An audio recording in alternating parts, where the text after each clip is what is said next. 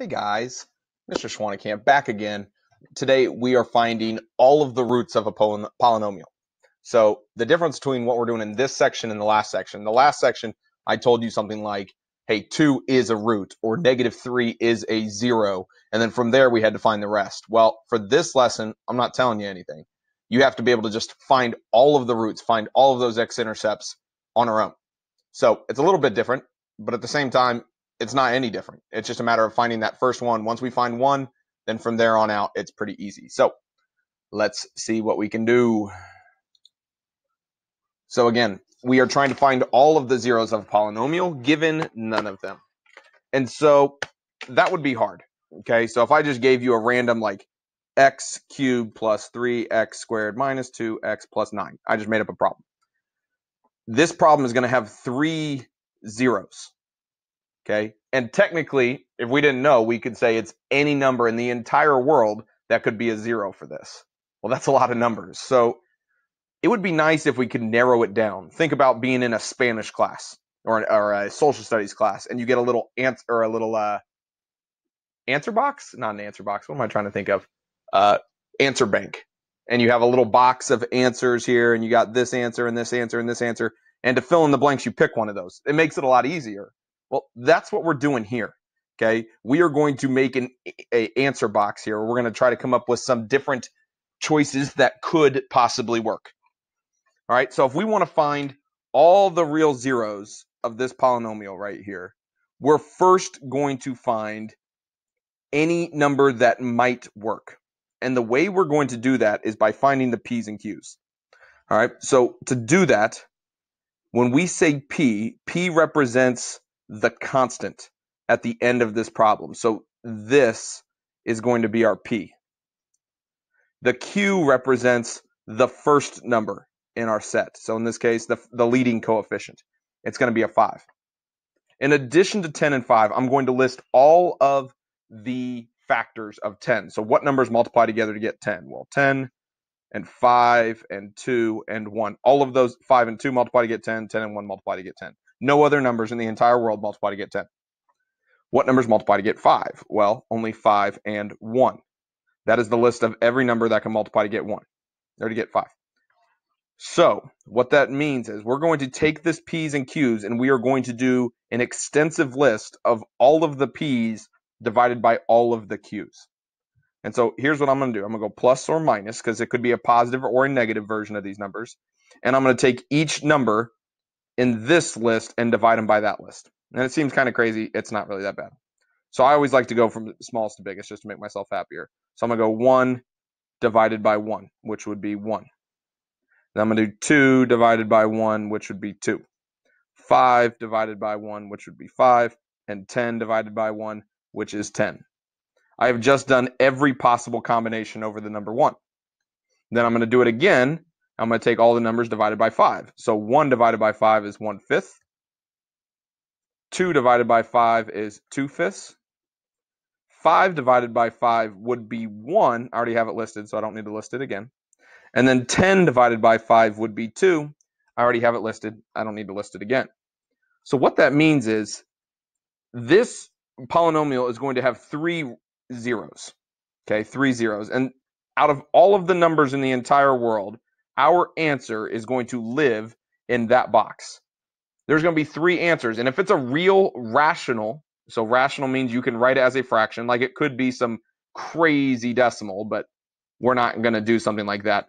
If it's a number that doesn't repeat, that's an irrational number. We're not doing that. These are rational numbers. If it's a real rational number, then the answer is in this list. Kind of is weird, and it'll make more sense here in a second. Let's do it again.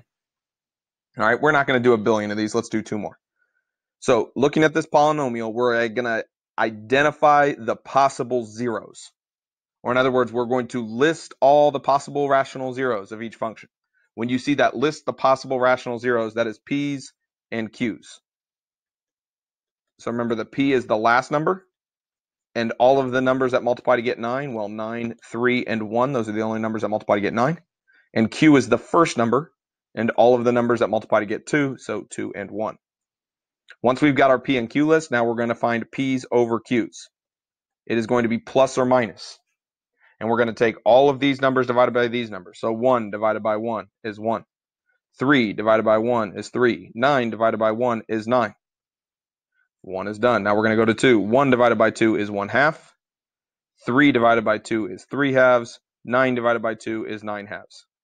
If our answer is a real rational number, then it is going to be in this list. If our solutions, if our roots are real rational numbers, it's in that list. Okay, and you'll see again here in a second what that means. Let's do one more. Let's jump down here to letter C. So P and Q. P is the last number, and all of the numbers that multiply to get 12. So 12, I like to put them in order. You don't have to. 6, 4, 3, 2, and 1. Those are all the numbers that multiply together to get 12. My Q is the first number, so 3 and 1. Now I'm going to do P divided by Q, and I'm just going down the list. 1 divided by 1. So hang on, I forgot my plus or minus, sorry. Plus or minus 1. 2 divided by 1 is 2. 3, 4, 6, and 12. All of those are divided by 1. I'm done with that. Now I'm going to divide by 3. So 1/3, 2/3, 3/3. Don't need that. That's just 1. 4/3, 6/3. Well, 6/3 is just 2. Don't need that one. And then 12/3. Well, 12 divided by 3 is just 4.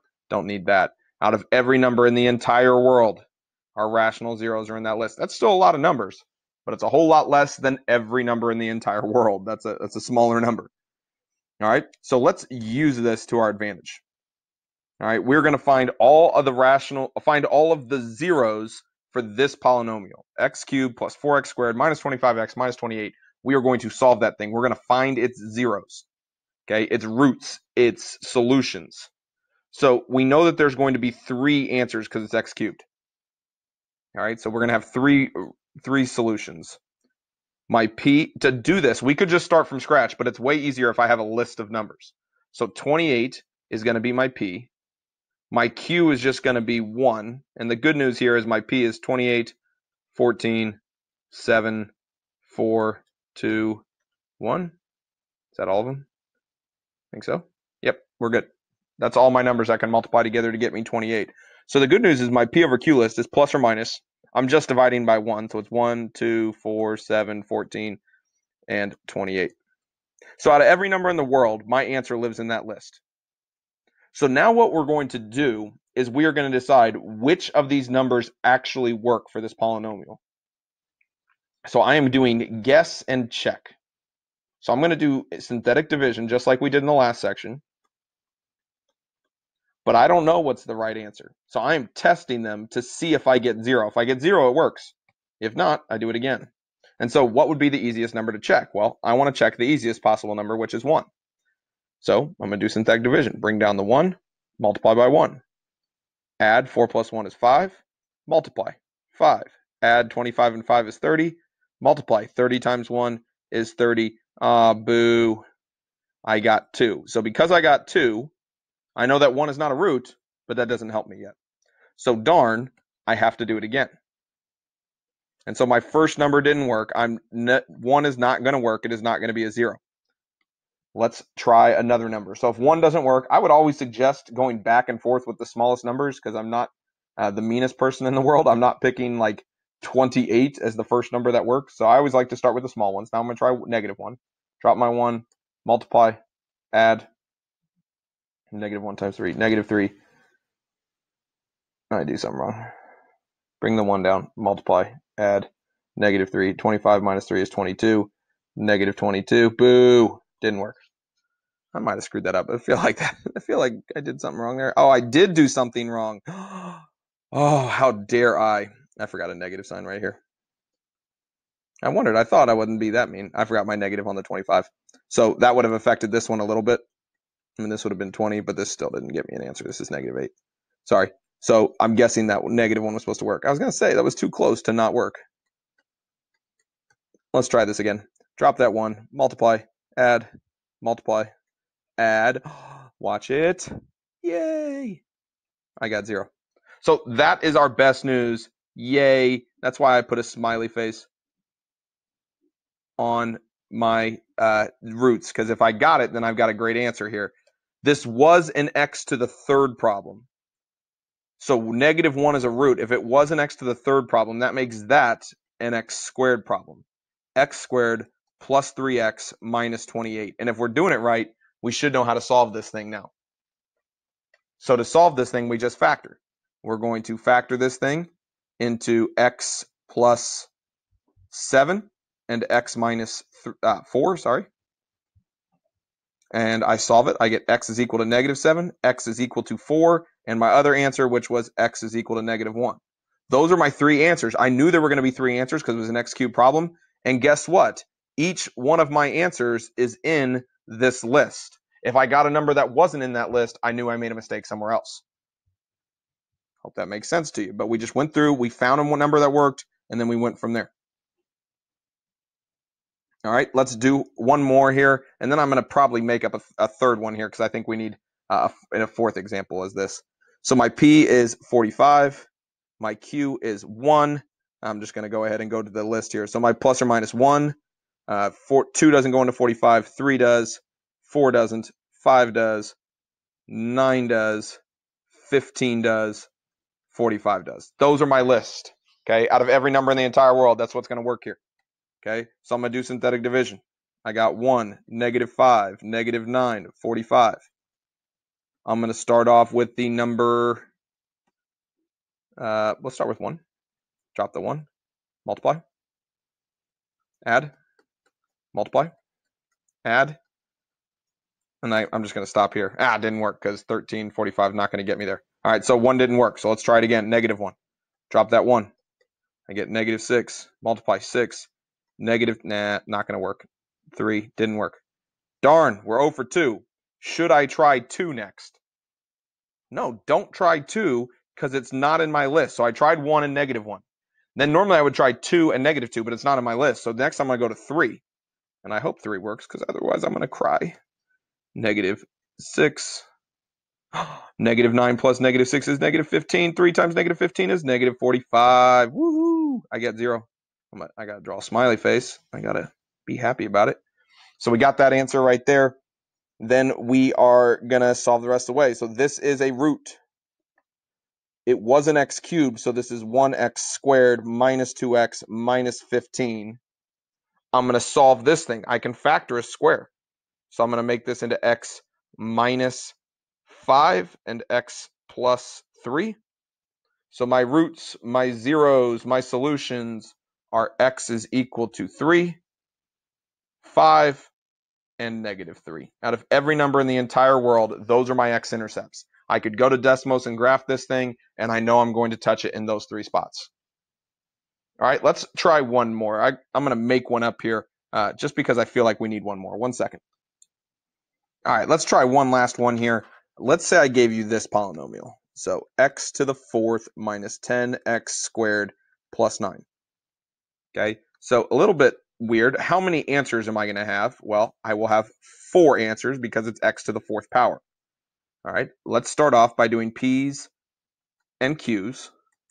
My p is just 9, and all the numbers are multiplied to get 9, so 9, 3, and 1. My q is just 1, so my p over q list is going to be plus or minus 1, 3, and 9. Out of every number in the entire world, those are the only numbers that could possibly work. Once we've got that set up, now we're going to do synthetic division. So be careful here when you set this up. 1x to the 4th, 0x cubed, -10x squared, 0x, and a 9. I needed 2 spacer zeros because there wasn't an x cubed and there wasn't an x term.